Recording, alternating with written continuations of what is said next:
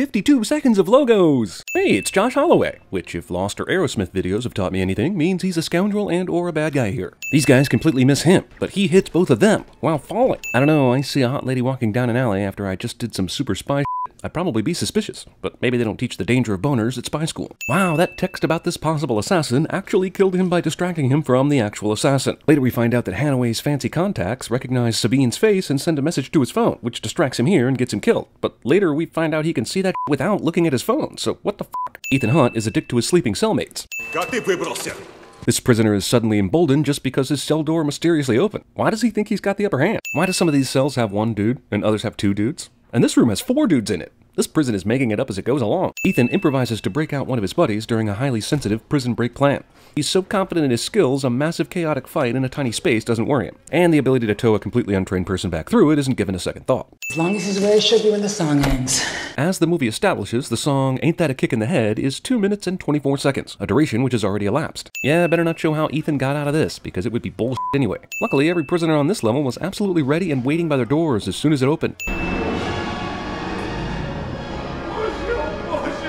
Dean Martin's classic song ends 90 seconds after it was supposed to end. Also, there wasn't any real reason, other than pure sanity, logic, and reason, of course, that Ethan needed to be here when the song ended. There would have been no consequence to him being late, as long as Ethan continued to beat ass like he normally does, because the hole would have been waiting for him when he got there. Haha, is this the fuse we'd see in a Naked Gun movie? Spoiler credits, Paula Patton is, damn, simply not my girlfriend. I am a failure. What the f*** is he doing? It looked like he was trying to find Moreau, but he's just standing there, pointing his gun at nothing in particular. Moreau just left the scene, too. New intel suggests Cobalt is already en route, leaving you 4 hours, 52 minutes. to infiltrate.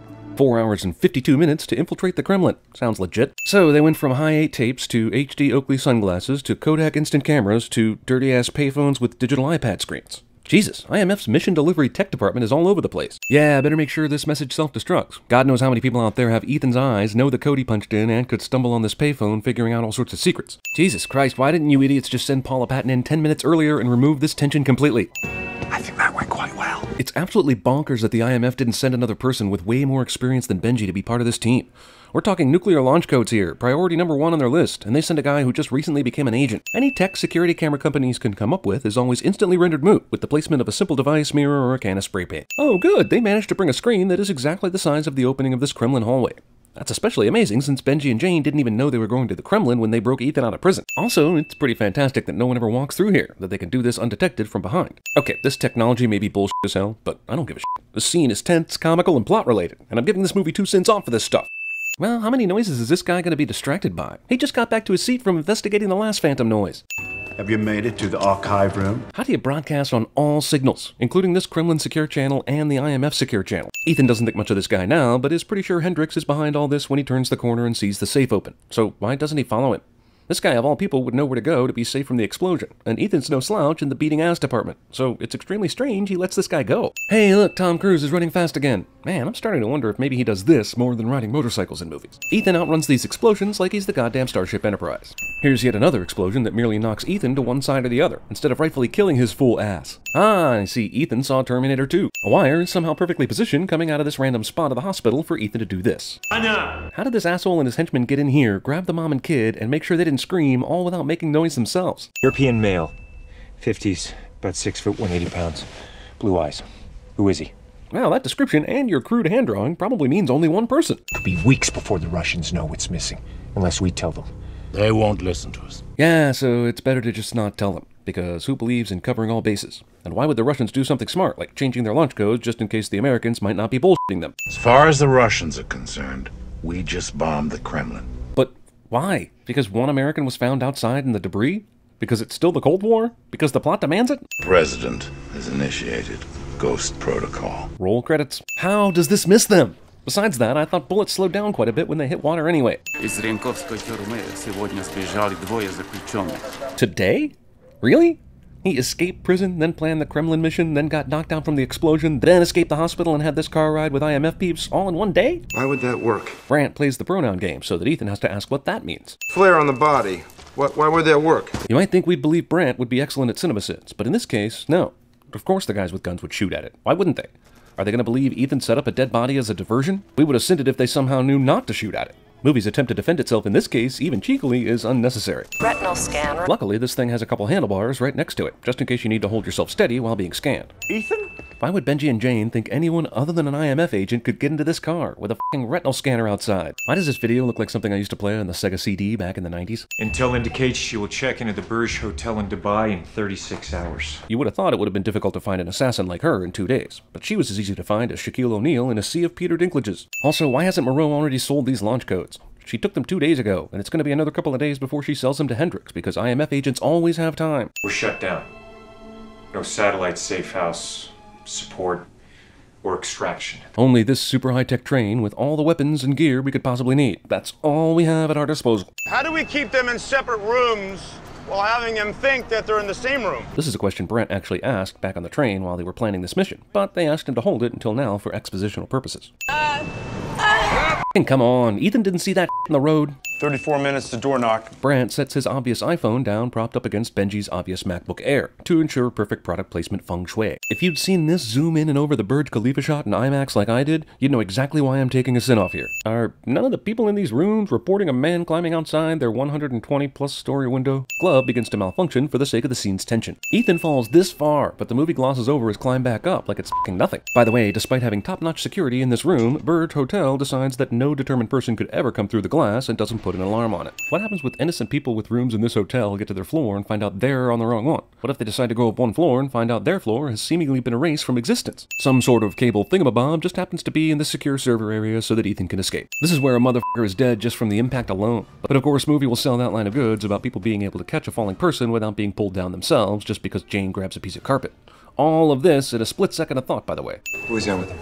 Let me get this straight. IMF was tracking Wistrom, knew his every move, and knew where he was coming today. But they didn't know that he had a Russian launch code verification guy with him. You guys knew exactly who you needed to make masks for, but you waited until the last minute to start the process. Why not on the train? Goggles. Ridiculously detail-oriented super spy Ethan Hunt forgets he has his goggles around his neck because he's going to need them later during the sandstorm scene. Earlier we saw Benji changing the numbers on the doors so that the bad guys would go into the wrong room. But even though Benji has control of the elevators, there isn't any explanation that he can fool the elevator into displaying the wrong floor. This is from a movie that tells us every other aspect of the plan. Come on. First off, I know we can see it since the camera is getting an extreme close-up of his eye, but how can she from where she's sitting? Second off, slick super spy is somehow this easily detectable just by looking at it. These Russian guys basically derail Ethan's covert surveillance, which would be interesting if it wasn't completely fucking unbelievable. That two rando Russian intelligence officers deduced that Ethan boarded a magic IMF train and ended up in motherfucking Dubai. Does Dubai suddenly have a share-all-video surveillance treaty with Russia? This is a lazy excuse to let the guy Ethan's chasing know he's being chased, and nothing else. Fight gives character who wanted to murder someone for revenge a non-revenge reason to murder that person. This car is going fast enough to cause Ethan to break the windshield, but Ethan is made of titanium at this point, so it doesn't hurt him. Also, why the f*** would you drive that fast in a sandstorm when you can't see shit? Ethan bails out of a car going over 50 miles an hour and suffers no consequences. Even if he knows for a fact who you are after pulling off a piece of that mask earlier, what's the freaking point? The sandstorm knows where the drama's headed. Max's henchman from the first movie got out of prison and just happens to work for the one guy Ethan needs to give him information. And is using the same covert traveling techniques. Brant's backstory super coincidentally involves Ethan Hunt and his supposedly dead wife, which is extra weird, given how accidentally Brant came to be part of Ethan's current crew. I certainly cannot tell you that Russia quietly sold an obsolete technical satellite to a certain telecom in Mumbai. Ethan had to convince his prison buddy to convince this arms dealer to come to Dubai, and he just happens to have the exact information Ethan needs. It certainly couldn't have been any other arms dealer in the world who had this information. This entire operation relies on Jane being the hottest, most alluring woman at this party, which I admit is kind of hard to fold, but how do we know Halle Berry isn't wandering around? Or Selena Gomez? Did I say Selena Gomez? I meant Betty White. Sorry about that. Why am I Pluto? It's not even a planet anymore. Movie rips off and updates the Mr. Pink argument from Reservoir Dogs. Why is there a convenient tunnel for this thing to drive through from this electrical room? Impressed yet? For this scene's motivation, Paula Patton was forced to pretend her pop star husband had cheated on her, and she was after revenge. Saturn, take the leap. By the way, why can't he do what Ethan did in the other Mission Impossible movies and just have some climbers' cables and rappel down the tunnel? Couldn't he at least do that instead of jumping 25 feet to his possible death, then use the cool magnet thing later? All this thick metal everywhere, and that magnet thing still keeps Brant floating in the air. And not only that, there's a perfect path carved out for him to go anywhere he wants. It's downloaded a virus from the satellite. I thought Hendrix could only operate the satellite from this central server, but apparently he can just go uplink anywhere, send a virus from the satellite, and destroy the central server, and still have control of the damn thing. But the question is, if he can do that, why does he even need to do anything to that particular server? Wow, this maneuver couldn't have been more convenient. Not only did he miss that killer turbine, it even blew him closer to the ventilation shaft. Bullshit.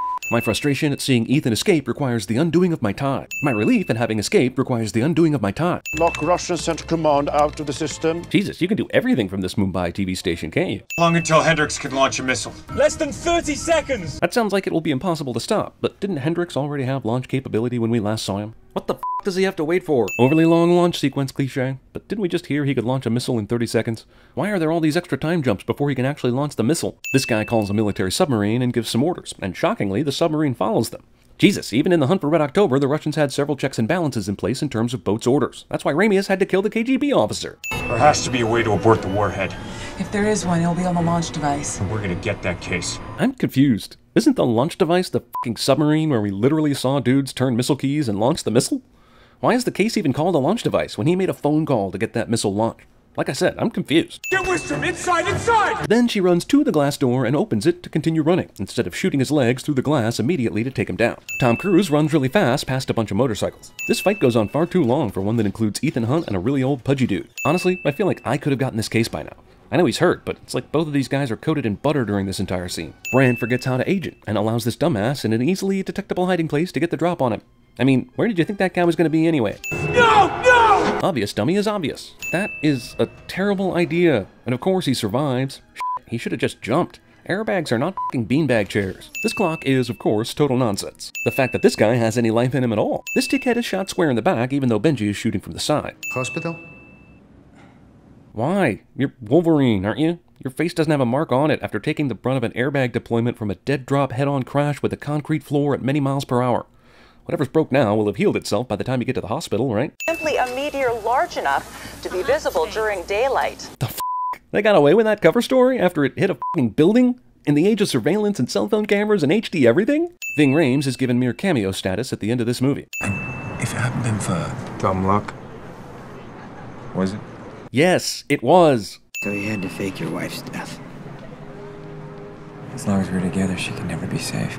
I just don't see how that can be true. If you work at the CIA, aren't there all sorts of options to keep you protected? Plus, I don't know how you continue to do this kind of work if you're so easy to identify or locate. Surprise cameo is not really all that surprising if you've seen a couple of movies before. But, oh well, I'm glad they have this weird arrangement that doesn't make any sense. Those crazy kids.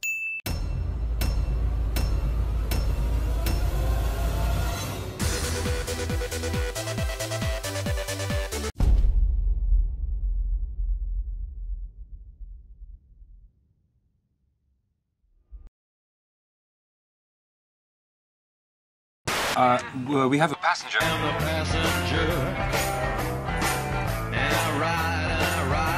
No diamonds, no coats. No ticky, no laundry. House was cursed, she made us get a cow to get the curse reversed. It's just for the... Love the jet. Wait till you see the car. Chicks love the car. It's a 25-foot drop, and we're using magnets. Yeah, bitch! Magnets! Take a big step back and literally Fuck your own face! Don't burden yourself with the secrets of scary people.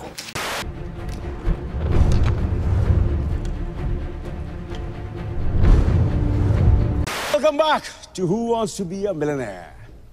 They're fueling their missiles! We don't have time to around! We're fighting an army of robots. And I have a bow and arrow. None of this makes sense.